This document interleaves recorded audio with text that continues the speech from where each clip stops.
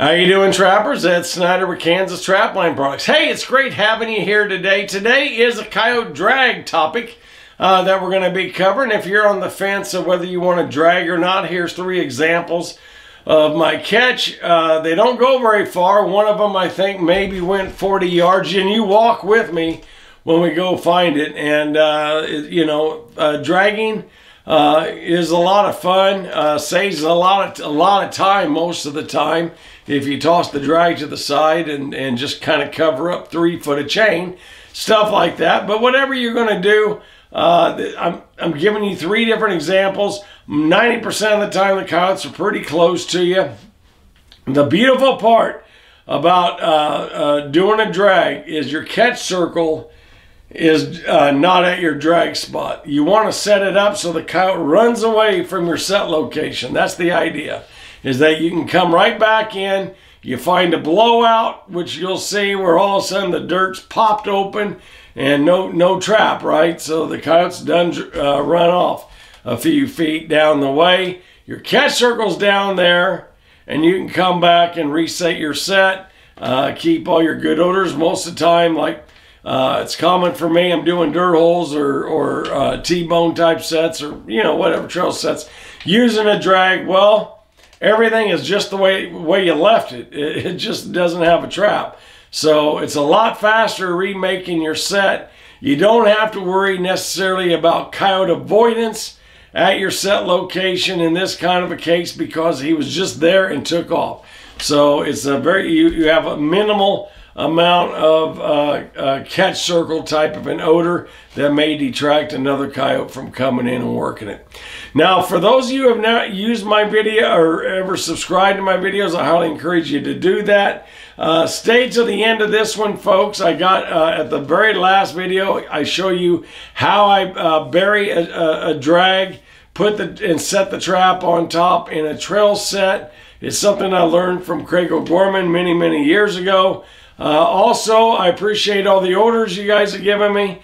It is very much appreciated. Got orders I still got to put together for today, but I thought I'd get this video out first. Now, this is kind of a bumpy video because I am moving to have to find the coyote or, to work around trees. It's also a windy video. I can't help that. We're in Kansas. I apologize for the wind, but can't do nothing about it. And believe it or not, there is a windsock on the microphone, but when it's that windy, sometimes you just can't stop the wind. So anyway, folks, enjoy the video. Glad to have you along, and like always, tight chains. Heading down. I've taken a coon out of here, and but I see my T-bone hoping for a bobcat. And there's my pan cover right there. And I got it pulled. I got a blowout. I think we can see that. Hopefully I can see that. And over here, I don't have to hunt them down. But look how that drag took that old coyote.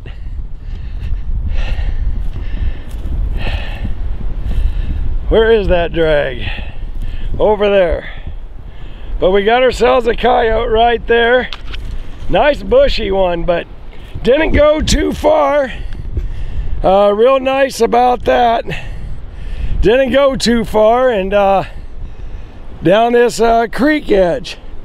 So let me put him down, but the beautiful thing is he didn't go very far, and I will be able to come right back in here and set this right back up. That's the game there. I mean, just a nice blowout right here on the bottom. Got a good coyote. That's fantastic. So let me put him down, and so I can remake this set. Checking my sets here for trail sets, like that set. It looks good still, nothing wrong with it. And I got 2 more over here, and just thought I'd bring you along. I know it's a windy day and I can't do a lot of filming, but let's see here. I got a set over here.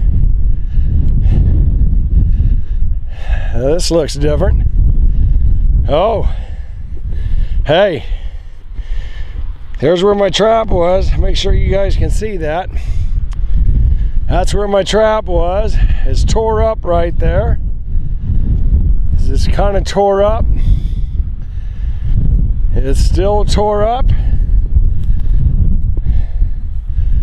Wait a minute, I think I see a drag mark. See that drag? It's coming up this way. I don't know.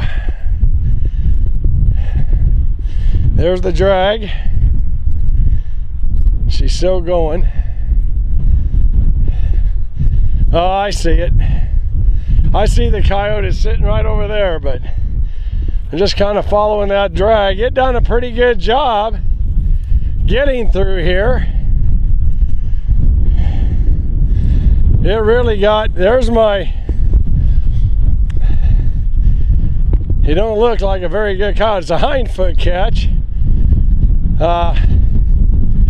Yeah, there it is.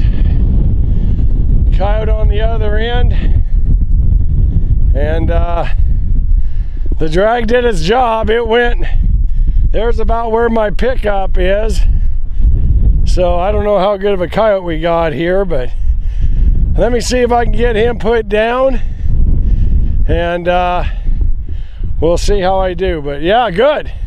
That coyote went a little ways, maybe 40 yards, I guess, and it done an outstanding job. It must have kind of got, it looks like the drag is a little bit plugged up there, and it's real sandy soil here, but it's locked in. So all right, let me get this coyote put down, and we'll see what we can do.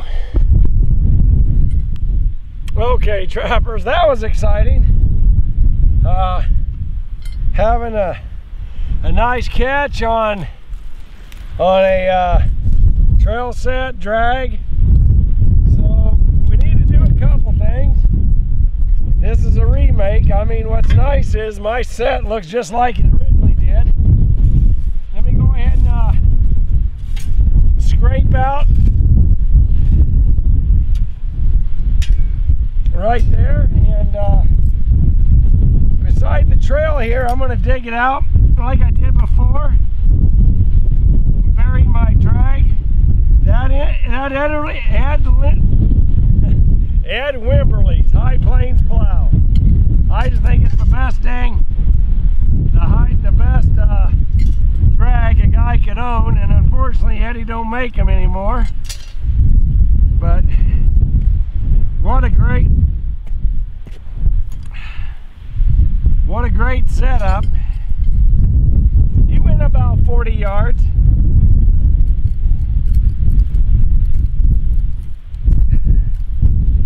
All right. Need just enough to get to me there. There we go. Let me go and start covering up my my drag. Makes it easy here. All right. Pan tension still good. Night latch. Let's go ahead and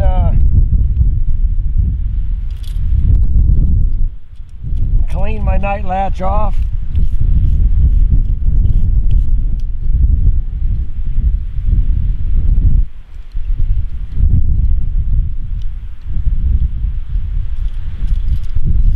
All right.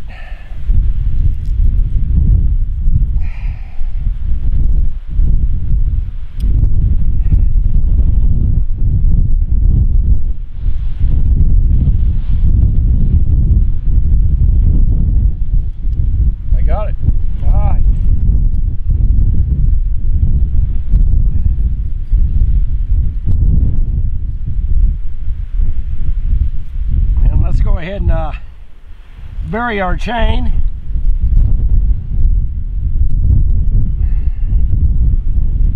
just off the trail here.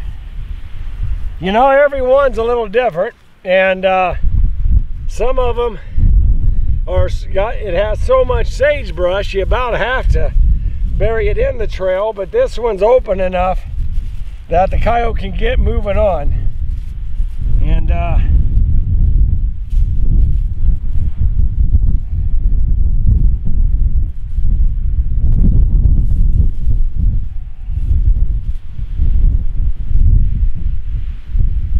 let's bed that in.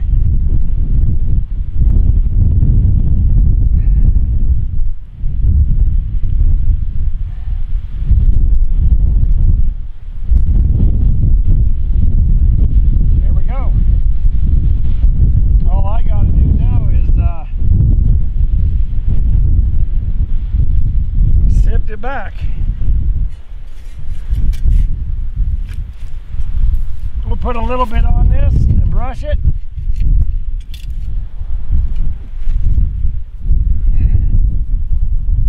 There. Looks like new.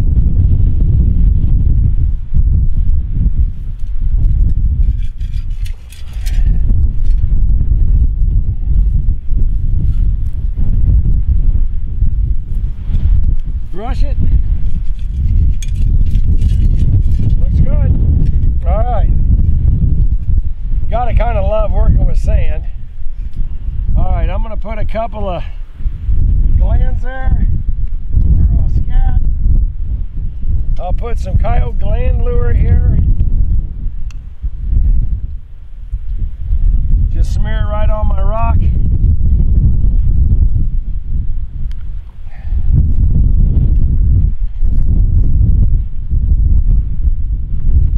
And some urine.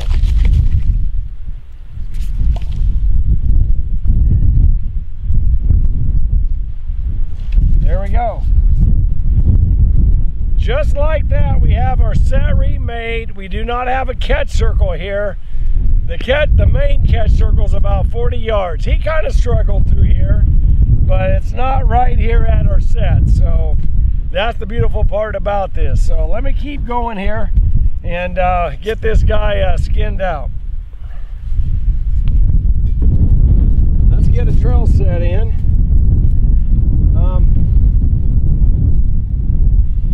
Let's see how tough this is. Not too bad. It's got a little bit of toughness to it.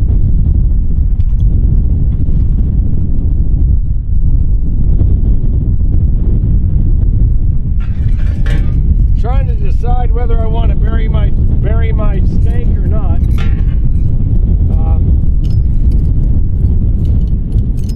Or bury my drag.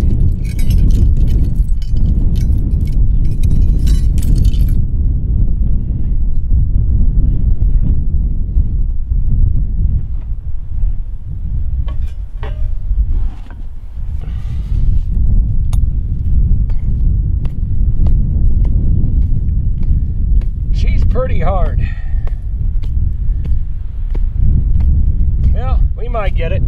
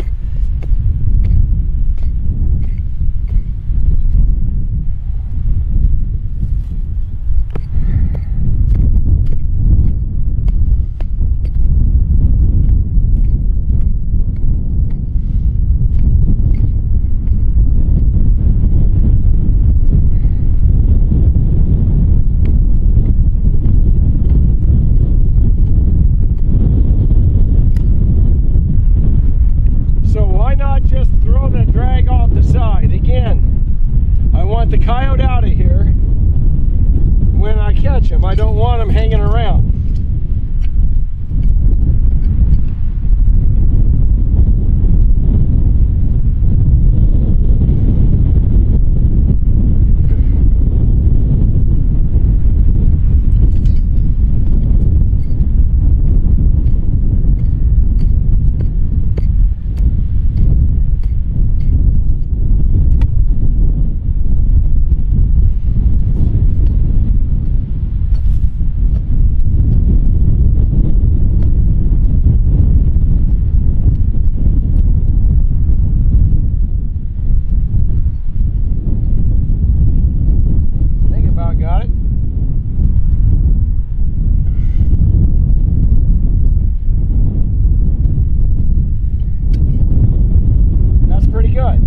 Now I got it.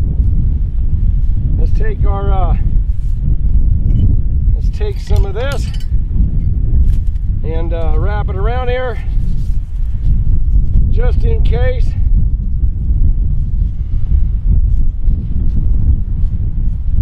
That old wind's just a-blowing.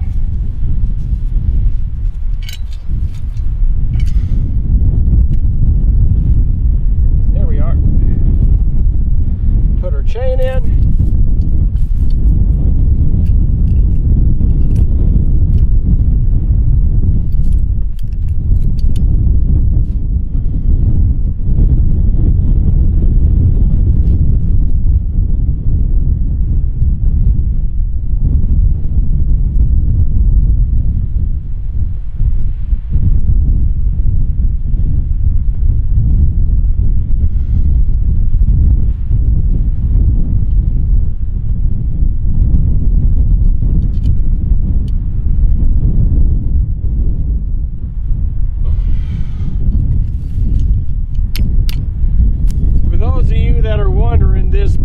Ranch I'm on is a little over 14,000 acres. It's my first time on the ranch. It's taken me time to learn the property, right? And there's a hell of a lot of pasture land up high, and I'm not finding sign up there. There is no cows in here now. So they seem to be in the cover, in the bunny areas. And so that's it just takes some time.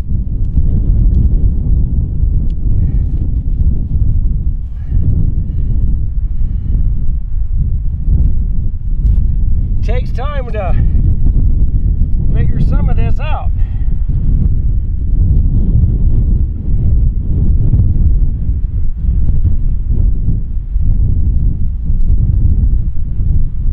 About the time I understand it, it'll be time to go, but maybe next year I'll get in here and I already have a lot of this surveyed.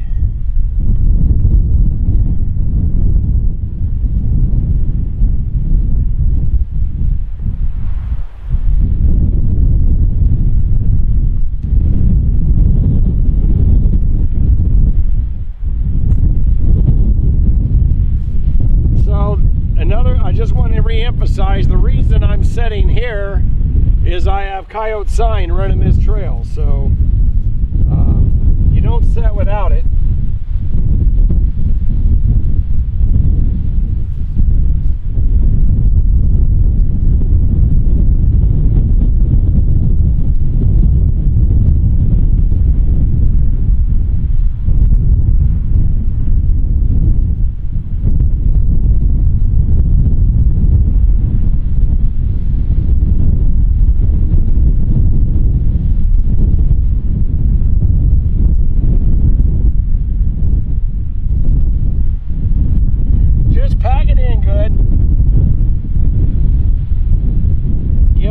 Soft spot.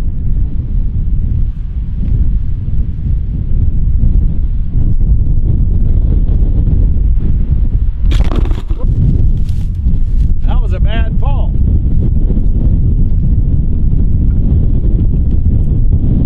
All right.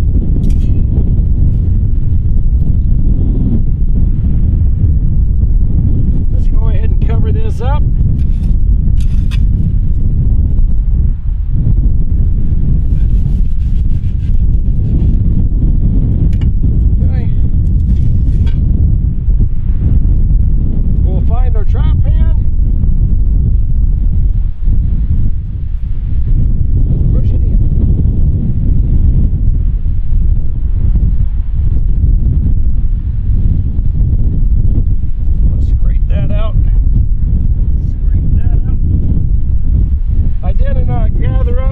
landing material before I began.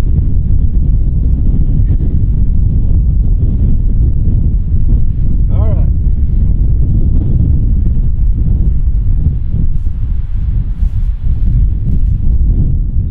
The traps pan center to the trail. That's what you need to do.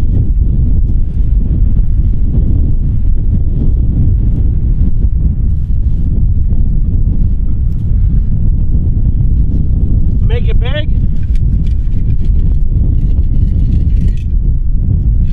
Kick that away. Kind of hard to be when you're on the downhill slope. Kick it out.